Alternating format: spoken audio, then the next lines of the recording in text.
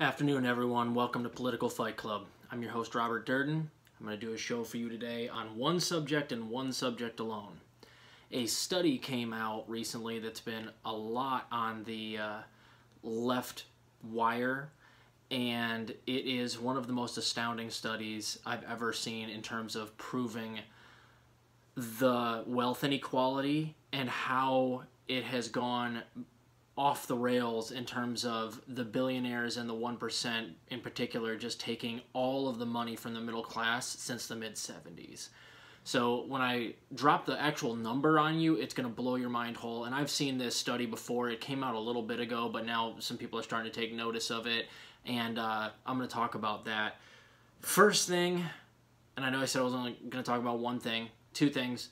The Rescue Act, or Biden's rescue plan, did pass the House 219 to 212. Of course, all of the Republicans voted against it. And two Democrats also voted against it. Now, the Republicans, they all tend to ideologically get behind austerity in times like this, so I'm not sure they're going to lose many voters because a lot of Republican voters don't really care to give out stimulus. Some will probably get some backlash depending on how bad it is in their district. But the two Democrats were Kurt Schrader and Jared Golden.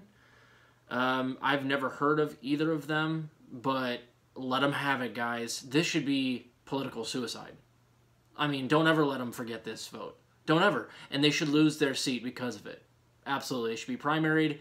Get them out of there. Bad vote. You're out. Strike one, you're out. So let's talk about the study. The study on wealth inequality was done by the Rand Institute, and what it basically did was study how much money would have remained in the pockets of the middle class and the lower middle class over the last 40 years had the tax laws and had the laws during the golden age of economics more or less remained in place.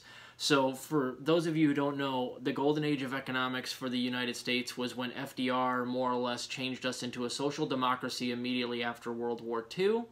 There were extremely high taxes on the wealthy, very high top marginal tax rates, corporate tax rates, and I believe he even pushed a wealth tax, but particularly high top marginal tax rates.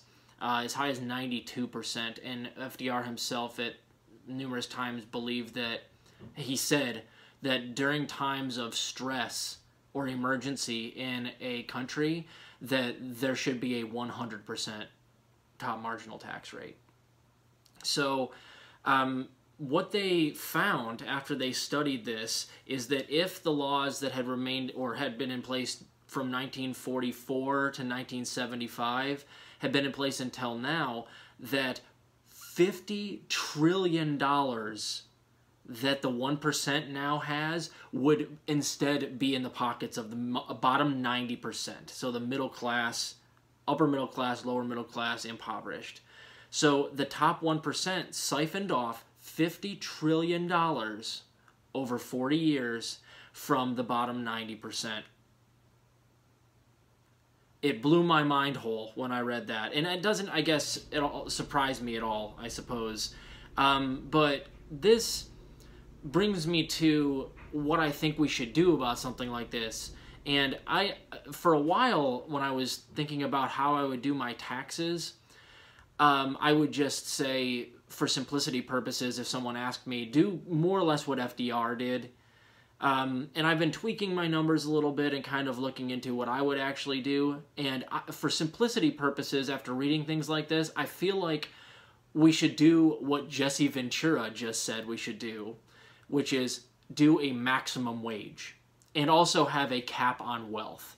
So that's crazy. That's ultra left-wing. I know, what I would like to do is basically take anything you make beyond a certain amount, you won capitalism, you're good, we'll name a bird sanctuary after you, and everything you make beyond that is taxed at 100%. That's what a wealth cap would be. And the question then becomes, what is that number? And I've been thinking a lot about it. I think that the most anybody could possibly be worth is somewhere around $100 million, and even that's a stretch. But to give the benefit of the doubt to the people watching here that are a little bit capitalist, I'd say that, you know, maybe you can make an argument that if you're like the best athlete ever, best actor ever, whatever, you know, you do something wonderful, invent something that changes the world, you should be able to make and keep $100 million. Okay, that's where I think we should draw the line. And Jesse Ventura's maximum wage was this: you're not allowed to ever make more than $1 million a month. That's it. $12 million a year or $1 million a month. And I would set both of those in place right now, and eventually we would take back a lot of the... If you just put those in place right now, I mean, of course, a lot of those billions, those people that are over $100 billion, all of their money just goes back into taxes, which is the way that it should be, because no one person should have a wealth of hundreds of billions of dollars.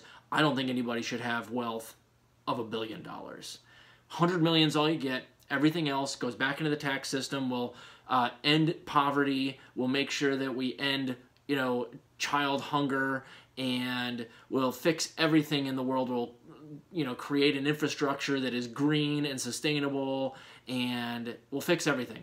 We just got to tax the billionaires like that. So that's what I think we should do. It is crazy to me that they straight up just stole $50 trillion. So all of that I'm advocating for with these two, if we got them passed somehow, which we never would, so this is all hypothetical, we would just Robin Hood them. We just take back the money that they stole from us over the last 4 decades. And also, just on a side note here, isn't it bananas that, like, the boomers who went through the golden age of economics getting paid so much money for doing marginal work that would be considered marginal work today, and we know for a fact that the boomers are 77% less productive per capita than the millennials, and yet they got paid up the wazoo, could have families of 3, 4, 5, 6, you know, on a single income, working 40 hours a week, always had health care, always had 2 cars, you know, always were able to go to church and give to whatever, you know, charitable organizations you wanted to, as much as you wanted to, and you're like a mailman or a mechanic or something like that. I'm just asking for those people to admit that the millennials got shafted and try to help us fix the laws so that we can get back on our feet. But it's crazy that that's like my grandmother she never worked really a day in her life. She married my grandfather, who was a salesman, and they had a 5-bedroom house in the nicest area in Michigan, always had 2 to 3 cars, always had health insurance. I have 2 degrees. One's a doctorate, one's a bachelor's degree, and I can't make ends meet, and I have to do odd jobs all the time and work the gig economy and try to do this YouTube show and write books on the side. It's just bananas to me that they went through the golden age of economics, and then they look at us and they're not like, bro, we need to fix things for you. This is not fair. But they don't see it. They would rather, a lot of them just look down on us. You know, they think we're lazy. They act like the reason we don't have money is because we spend too much money on avocado peanut butter toast or whatever that shit they said we do. So it's crazy. We need to take the power back and start taxing these billionaires. There should be no more billionaires. You should just, you get 100 million, you're done, we'll give you a medal. And if you ever fall under it, you're welcome to go back up to 100 million. You go out, spend some money, and you're at 90 million, you're welcome to go right back up to 100 million. But no more than that. 100% tax rate after that. Sorry. So I'll probably do another show tonight, but I don't think I'll have it up tonight. Keep fighting the good fight out there, guys. I'll see you later.